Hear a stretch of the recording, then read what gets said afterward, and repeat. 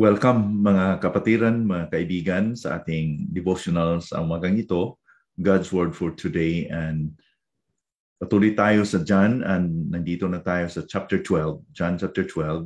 And let me read sa ating talata this morning sa verses 1 to 8. 6 na araw bago magpaskwa ay pumunta si Jesus sa Bethany na kinaroroonan ni Lazaro na muling binuhay ni Jesus mula sa mga patay. Siya ay ipinaghanda nila roon ng isang hapunan. Si Marta ay naglilingkod at si Lazaro ay isa sa nakaupo sa may hapag kainan na kasalo niya. Si Maria ay kumuha ng isang lebra ng mamahaling pabango mula sa purong nardo at pinahiran ang mga paa ni Jesus at pinunasan ang mga paa nito ng kanyang mga buhok. At ang bahay ay napuno ng amoy ng pabango. Subalit si Judas Iscariot, isa sa kanyang mga alagad na magkakanulo sa kanya, ay nagsabi, bakit hindi ipinagbili ang pabangong ito ng 300 denaryo at ibinigay sa mga dukha?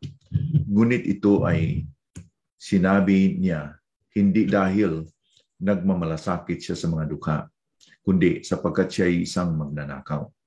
At palibhas ay nasa kanya ang supot at kinukuha niya ang inilalagay doon. Kaya sinabi ni Jesus, hayaan ninyo siya. Inilaan niya ito sa araw ng paglilibing sa akin.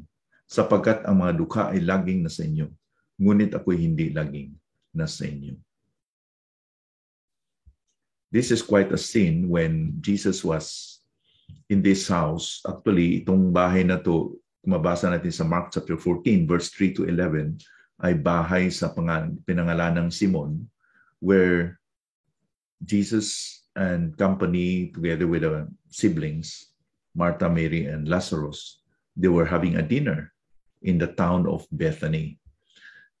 This is to celebrate sa pagkabuhay ulit ni Lazarus, the brother of Mary and Martha.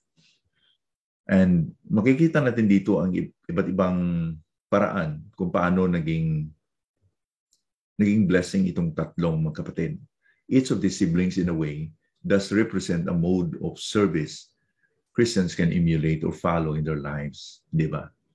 Si Martha ay, she was really the kitchen. She is a hands-on lady. She cooks and yung mga practical na mga bagay, ganun si Martha. Lazarus is a living demonstration of Christ's influence. While Mary, ang ginawa ni Mary naman ay she did a sacrifice and worship. Kasi dito, she anointed Jesus' feet with a spikenard oil. So, when Jesus was reclining at the table, yun, nilinisan ni Maria ang kanyang paa sa kanyang buhok na inanoint ng spikenard ointment. What is a spikenard? A spikenard is an oil made from plants grown in northern India. And then, ang isang bote ay malamang it's just a little lesser than a liter. And this was valued at some 300 denarii. And you know, 1 denarius is 1 day's wage. And dito, it was like almost a 1-year wage for a common laborer. And as a woman of the ancient Middle East, Mary may not own a property or land. Wala siyang propriedad. Kaya nga, without question, it was a substantial part of her life savings. It was a big amount. Moreover, the container of this ointment is of a marble-like stone called alabaster. And it showed how valuable this ointment was. So, ibig sabihin, very expensive itong spikenard na to. At inuubos lang ni Maria sa paa ni Panginoong Jesucristo. So nakita ito ni Judas at sa mga disciples. And Judas commented, what a waste.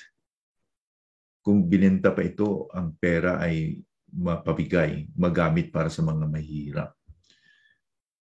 Imagine, this whole alabaster box ointment, inubos talaga ni Maria to anoint sa feet ni Panginoong Kristo. I think we can reflect on this. If we are going to do something for Jesus, we should give all our best for Him and to Him. Hindi ba? Kung ano po yung kalooban niya, ano po yung calling niya sa atin, let's give our 100% para sa Kanya. Sinabi po ni Solomon yan sa Ecclesiastes chapter 9 verse 10, whatsoever your hand finds to do, do all with your might. So nung nakita sa mga tao doon sa paligid, Judas, one of them, complained that it was a waste of money. It does not make sense. And even Mark expressed in his writing in Mark 14 that the others also echoed it. Ibig sabihin, hindi lang si Judas, kundi ang iba ding nakakita. Was it a waste? No. In no way it was a waste. In fact, ang lahat po ng ginagawa natin para kay Panginoong Kristo at hindi nag-object si Panginoong Kristo dito, ibig sabihin, he approved sa ginawa ni Maria. Kung hindi pa ito kalooban ni Lord, he should have said to Mary, don't do it. You can do it for something else. But it was the will of God. Now, balikan natin itong si Judas. Si Judas who said that it was a waste, ang sabi pa, hindi po siya totoo sa kanyang sinasabi. Because he was the treasurer, he carried the money bag and ninakaw niya ang pera nila. It was a manipulative lie for Judas, for he had no interest for the poor. But he knows how to disguise his real intentions. Ganyan po ang mga tao po na hindi real katulad ni Judas, di ba? How many times people today are deceived by these people called charlatan? They are magaling magsasalita. Charlatan. Magaling mag-explica. And they use Christian jargons, biblical jargons to make themselves appear that they are okay and they are, hindi sila kaduda-duda, that they are real. And they have sweet words. So maraming na-deceive sa kanilang mga salita. I hope that we are careful because not everyone who said and talk about Bible that they are really real.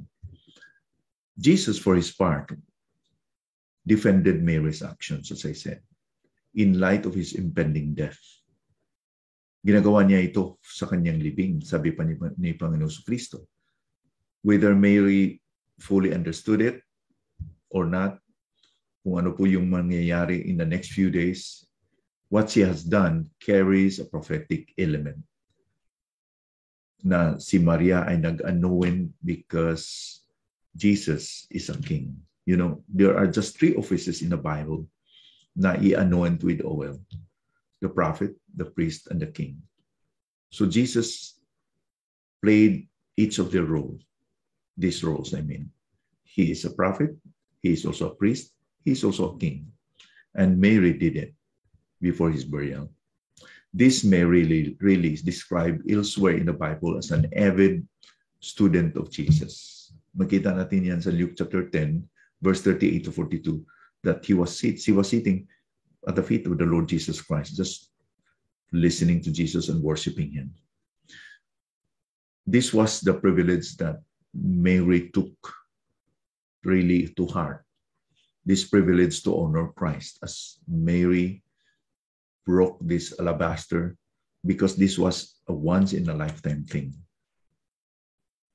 Her act resulted in an example that's been preserved in the very word of God to be cherished for all time.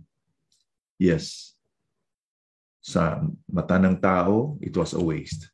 But in the eyes of Jesus, it was something glorious. Let it be na makikita ng Panginoon ang ating mga puso, ang ating mga ginagawa. Whether people recognize it, that we are really true or not, that doesn't matter. What matters is Jesus knew that we are real. May God bless us. Let's pray. Panginoon, salamat po for today, for your word. Thank you, Lord, for this example of Mary, worshiping you by giving her best, by giving her all. And let it be, Lord, that kami din, we will do the best that we can for your glory. And no matter what reactions from people we hear, help us to be focused and not to be intimidated or affected by the comments of people, by what people say. Help us that we will continue to pursue what is the best for you, believing that this is your will for us and this will glorify you. Salamat po, Panginoon, sa umagang ito. In Jesus' name we pray. Amen.